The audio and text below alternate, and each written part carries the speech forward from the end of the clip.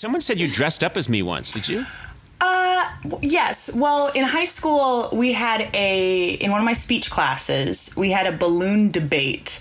So the goal was to embody a certain public figure of your choosing and then debate these other public figures and try to convince them, the class, that you've contributed the most to society.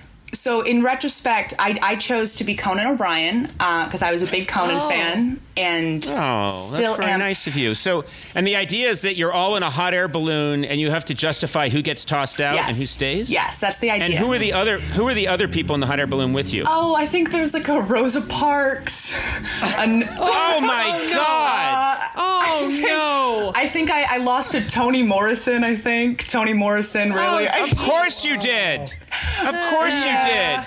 Rosa Parks, Toni Morrison, that's terrible. Oh, boy. No, after everything Rosa Parks went through to be then told that you have to hop out of a balloon, that's terrible. Yeah, no. yeah. I think I'm so ashamed that I was in with that group, and I hope that you just dove out of the balloon immediately. Yeah, I didn't last super long, and I probably did regret I it. hope you didn't.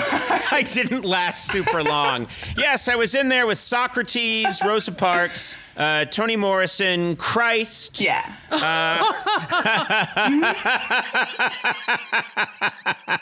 And then Conan O'Brien's in the balloon. Who's the first that should go? Well, let's debate this. That's not a debate.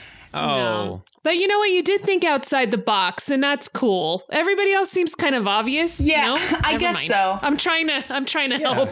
No, that's true. That's true. They all chose people that are just revered. Right. I'm going to just say it. And you chose someone who, revered maybe by some, but yeah, I don't belong in that company at all. I'm so glad I didn't have to be there to witness it. Right. Because that's the kind of thing, if that had been televised or if I'd seen it and they said, here's Toni Morrison, here's Jesus Christ, you know, here's Buddha, and then Conan O'Brien, I would have thrown up all over myself. Yeah, and I do think, in all honesty, it was probably, like, the costume was a little half-assed. I might have done a little bit better. I really just wore one of my dad's suits, and that was pretty much it. And was like, I'm Conan O'Brien, so... Wait, you didn't put I like that your impression of me is that I just... You can't see this, but I'm going to describe it. You put your hands in the air and bobbed side to side, like a cartoon chipmunk. You didn't put a wig on or anything. Well, I didn't have the budget for a Conan wig. I don't know. Those things probably go for a lot of money. I don't know. Those things. Hey, look, my Conan wig is very reasonable. Okay. It's the one I wear on the show, and it's available.